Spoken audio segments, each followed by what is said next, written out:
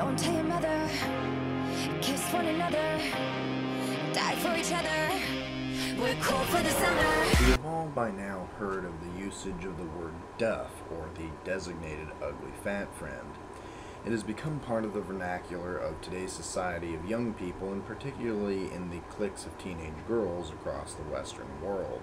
Hell, a Hollywood movie was even made about around the term. However, the very nature, that is, the usage of the term, is very offensive when we actually look at it.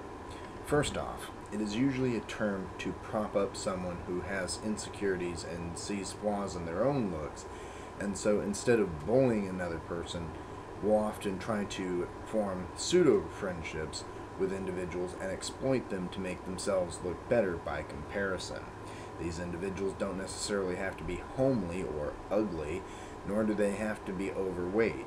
The term, however, seems to demean and thus make others feel insecure about their looks, which can lead to dangerous practices such as binge eating, purging, leading to anorexia nervosa, bulimia nervosa, as well as to attempts to commit suicide. Secondly, the term implies a very sexist and offensive usage by poking fun at individuals' looks. It has a level of fat shaming and body shaming to it, and implies that an individual, specifically women, ought to look a certain way or portray herself in a certain way to be liked and accepted by that society. This is materialistically bourgeois and a hollow and narrow first worldist view, and applies sexist stereotypes. The term is also used as part of the social construct to imply that someone looks overweight or unattractive in an attempt to prop up the person who is having insecurities themselves. These particular individuals are usually more popular, come from middle class and upper class backgrounds, and are heavily bourgeois. These people are materialistic and first worldist and often have little consideration for those around them nor the world around them. Their only concern is building themselves and their reputation up to further future bourgeois goals.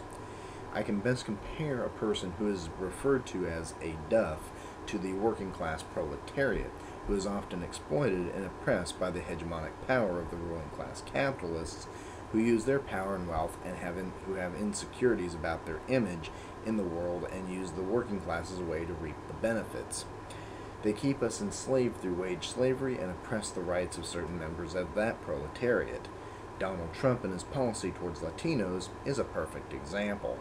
And whenever this working class tries to deviate or resist the power and wealth of the ruling class, there is ridicule and retaliation, just like there is with a popular girl and her DUFF. The working class is the DUFF to the ruling. The working class is the DUFF to the ruling class, and is simply being exploited as one. However, this does not mean that the working class has to remain as such. The social construct of the DUFF is merely beauty in the eyes of the beholder, and finding confidence in oneself, to love oneself, and to break free of the chains of oppression held by that ruling class.